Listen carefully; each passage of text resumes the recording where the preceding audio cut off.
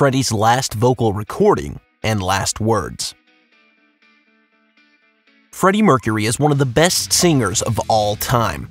The rock legend has sung some of the most influential lyrics of the 1900s. But what were the final words that Freddie spoke? Let's look at the legends behind Freddie's last words and the last song he ever recorded.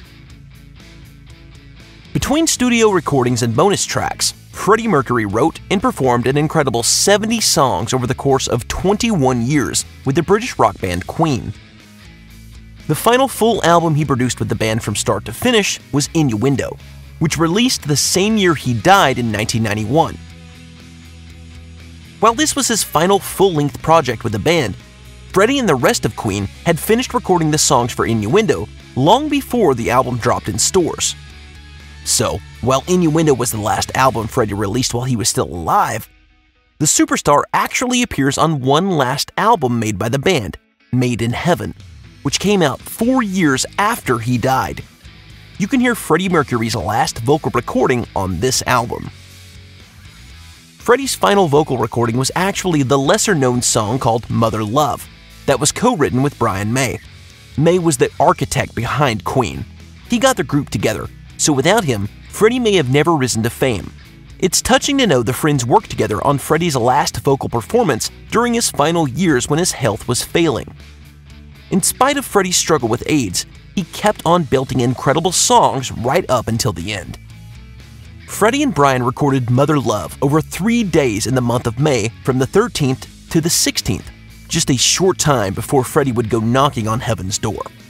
In the years after Freddie's passing, Brian May has spoken out about the process of writing that historic final song.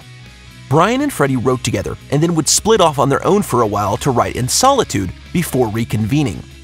Then, they'd combine different parts or cut out different lines as the song began to take form.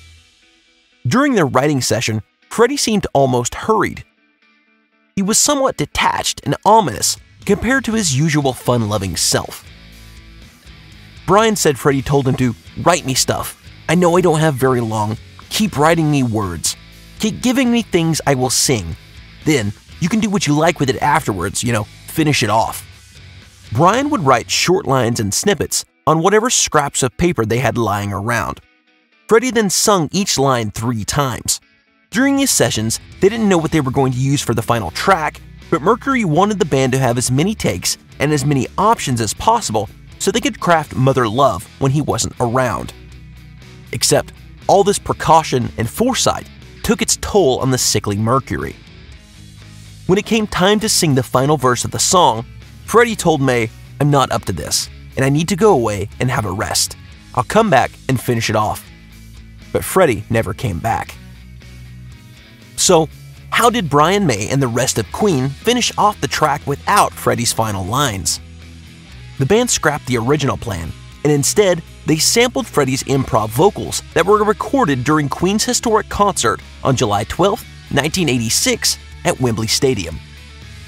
They combined that sample with the intro lines of One Vision and Tie Your Mother Down. After Freddie's final verse in the song, his close friend and bandmate Brian May sang the final verse that Freddie never got a chance to record.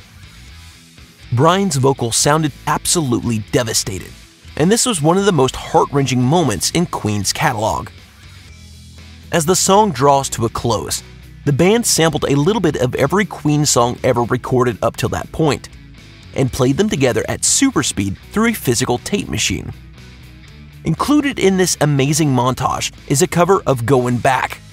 The original Goin' Back was written by Carole King and Jerry Goffin, and Freddie covered it way back in 1972 as a B-side to I Can Hear Music.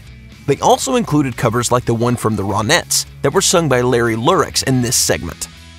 Did Queen spoil Freddie's legacy by including this Larry guy in his final send-off? Not quite. See, Larry Lyrics was actually a pseudonym that Mercury used prior to his work with Queen. The song ends with a baby crying. Some fans have speculated the crying is Freddie himself, but film wasn't as readily accessible when he was born. The use of the crying is more for artistic symbolism than anything else. While the crying at the end of Mother Love represents Freddie's first vocals, What were the final words he ever spoke? This one is actually wrapped in some controversy. It's unknown who first spread some rumors around Freddie's final words, but some sites will say that Freddie's final words were weird things like pee-pee. This is probably just the internet being the internet, since there's no evidence for outlandish claims like this. The tale of Freddie's final words actually changes depending on who you ask. Everyone who was close with the singer had their own final moments with them. Let's take a look at the first-hand accounts of the final words Freddie ever spoke. Mary Austin shared her account of Freddie's last days during an interview in 2013. Mary was Freddie's ex and lifelong friend. The couple were destined to be soulmates. But Freddie's openness about his sexuality drove a rift between them romantically. While they shared a close bond before Queen's success and even in his final moments, the semblance of a scar resurfaced. Austin and Mercury were watching a video of his last onstage performance with Queen when Freddie said, "To think I used to be so handsome." It's a strange line to leave on. She said the line upset her, so maybe she left to process her emotions and then never got the chance to come back for a final goodbye. Well, most of the time we think of final words as those spoken by someone. Some argue that Freddie's final words were those written to his friend and fellow music legend Elton John. In Elton John's book titled Love is the Cure, on life, loss, and the end of AIDS, he told the world that Freddie had prepared a Christmas gift for Elton before he passed away. Along with this gift, Freddie wrote a note. This note was unveiled after Mercury had passed, and it read, "Dear Sharon, I thought you'd like this. Love, Melina. Happy Christmas." You might be thinking, Sharon, who's that?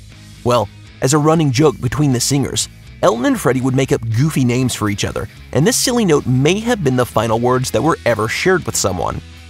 Then there were his last words in a public appearance, which were, "Thank you, good night."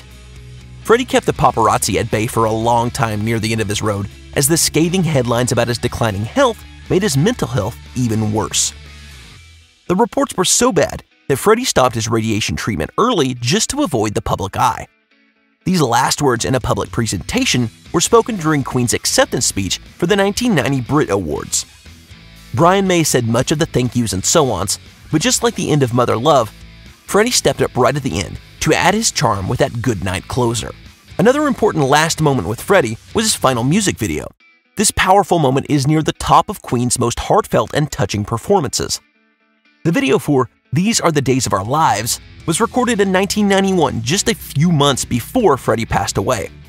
At the end of the video, Freddie looks directly at the camera as he delivers the final line of the song, "I Still Love You." Then there's Freddie Mercury's last performance with Queen, the one he was watching with Mary Austin just before he passed away. Queen's last live show with Mercury was in 1986, titled "A Night of Summer Magic," that took place in Hertfordshire. The band closed with their second most famous track, "We Are the Champions," which closed with the line, "No time for losers, 'cause we are the champions." By many accounts, the final person to meet with Freddie was his longtime personal assistant, Peter Freestone. Peter recalled his final moments with Freddie, saying, "The final time I saw him, he took my hand and said, 'Thank you.' I didn't know if he had decided that was it. He was going. There was nothing to stay alive for. I don't know if he was thanking me for everything over the 12 years or just for that last shift. I suppose it doesn't really matter, but the last time I saw him, he was relaxed and prepared." The last words Freddie ever said to his longtime assistant, Peter Freestone, were "thank you." After that day, Freddie fell into a coma. Mary, Freddie's friend Dave Clark, and Freddie's lover Jim Hutton were by his side when he passed away on November 23, 1991. In the end, Freddie was around his fellow friends, and it's fitting that his final track was co-written with the man who helped found the band and elevate Freddie to immortal status. Speaking of co-written songs, did you hear about the time Freddie almost collaborated with Michael Jackson?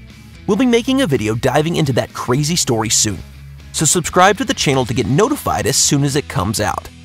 Remember to like the video and leave a comment on your favorite Queen song lyric, and we'll see you next time.